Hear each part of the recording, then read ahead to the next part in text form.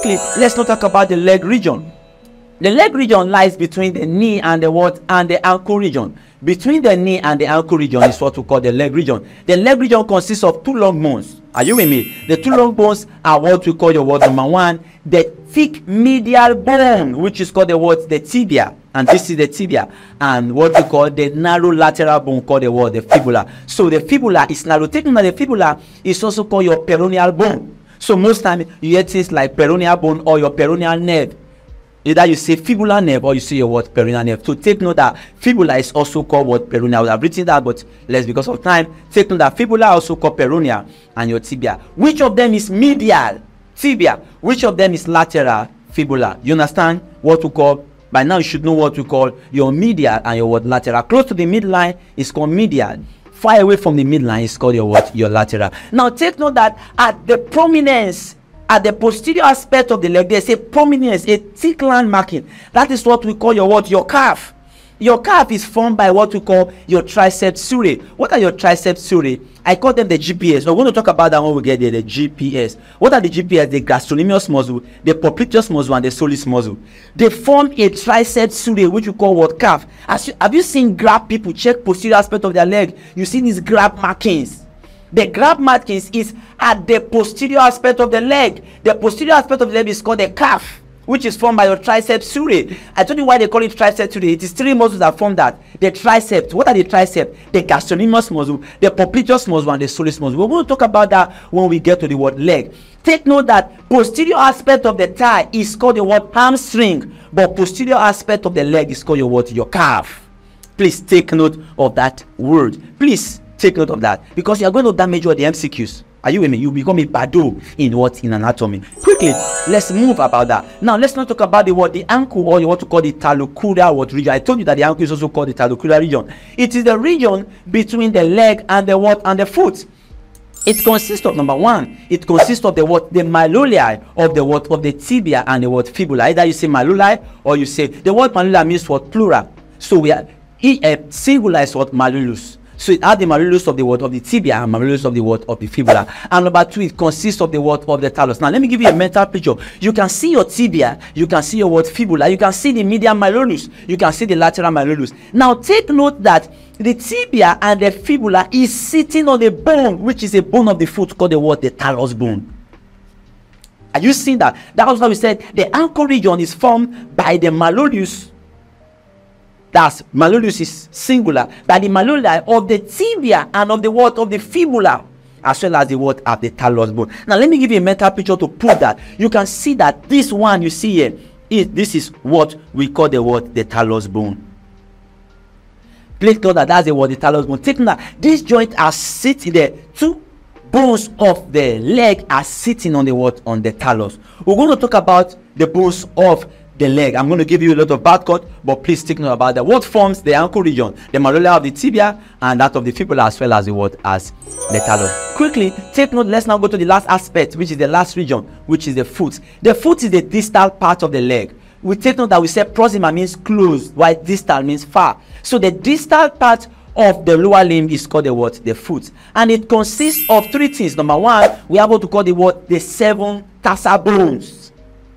Are you with me? It consists of what, tarsal bones. Why? Remember, for upper limbs we have 8, which is we have your 8 carpal bone, but lower limb we have what, to your 7 what, tarsal bones, and 5 metatarsals. For lower limb we have 5 metacarpals. Are you seeing it? And number 2, we have what to call the what, the 14 phalanges. I'm going to give you a mental picture. When I get to foot, I will destroy all these things, but just know that we have all the 7 tarsal bones, we have your 5 metatarsals, and we have your 14 what, phalanges. Now let me give you a mental picture. You can see the legs, right? You can first of all see the bony, the body anatomy. You can see the bony now. You can see this part is what we call the what, the talus. This is the talus, this is the metatarsals, and these are the what, phalanges. Take note that we have 7 tarsal bone, 5 metatarsals, and 14 phalanges.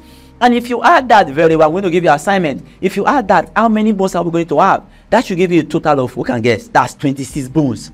But in the hand, we have 27 bones. Vital question. They can ask you, hand has 27, but foot has 26 bones. We're going to calculate that. If you calculate 5 plus 7 is 12. 12 plus 14 is what? 26.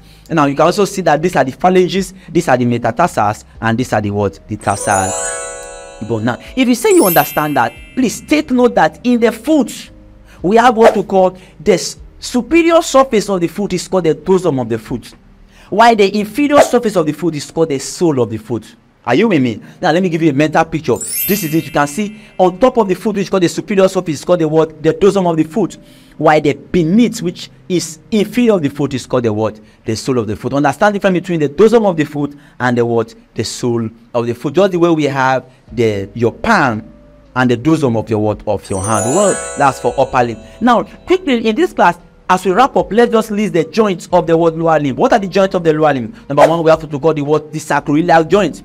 The sacroiliac joint is the joint which is found in the gluteal region, which is the bony pelvis. What does it do? It gets toward it connects the sacrum and the iliac.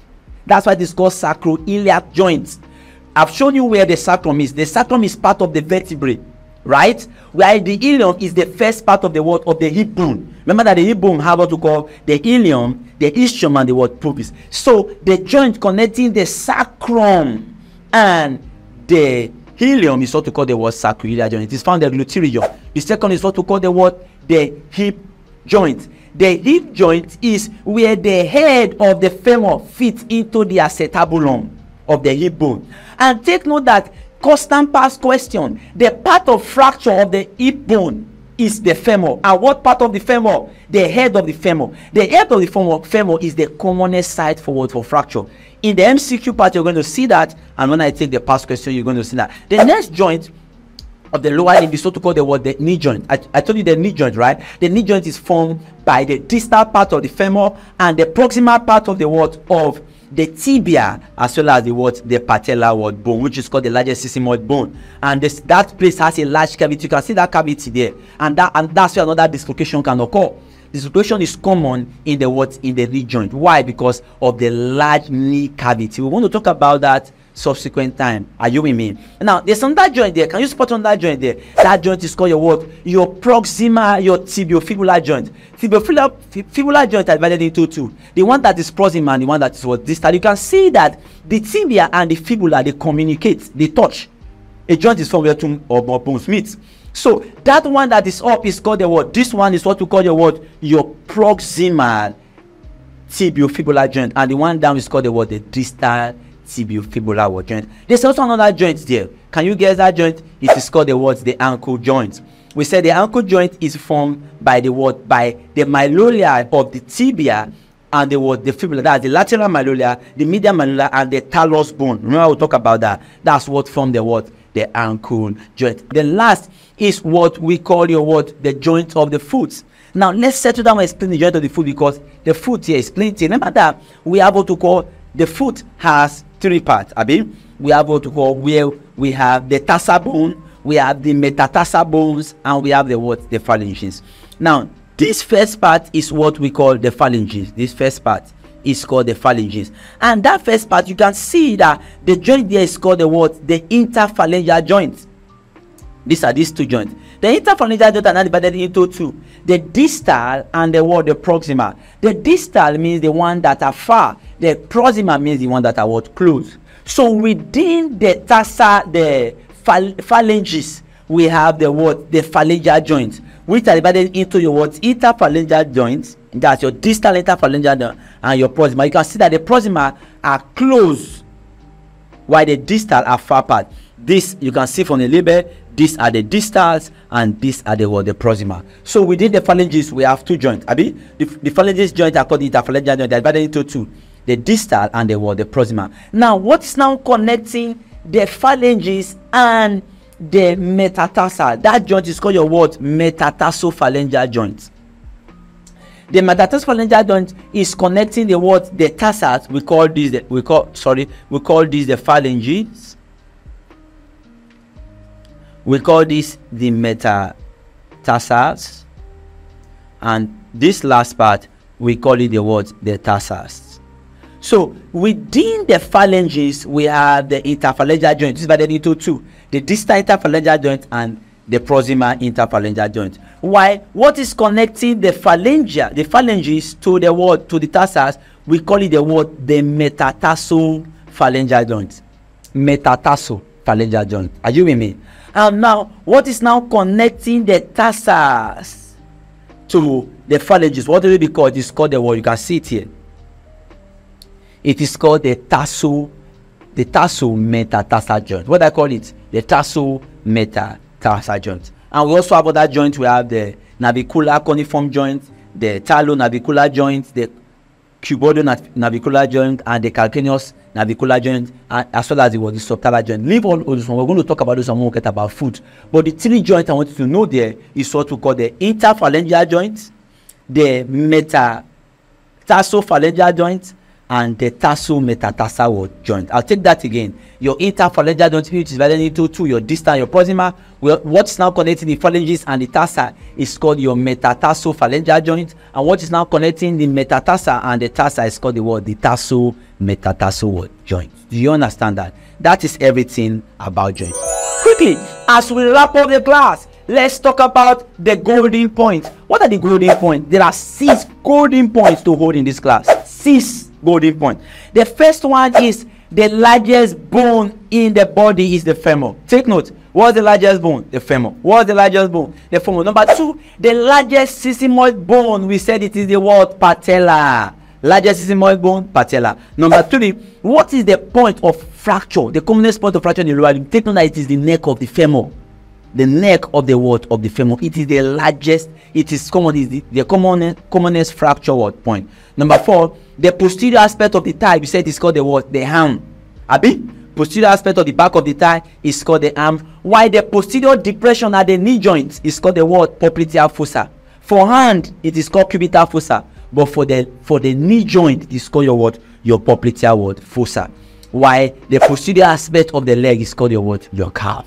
Don't forget, arm, popliteal fossa, and calf, know where they belong. That is everything about this class. I'll see you in the next class. Go over the video, watch it over and over and over. If there's any question, drop your question. I hope you enjoy the class. Join the first class gang. See you in the next class.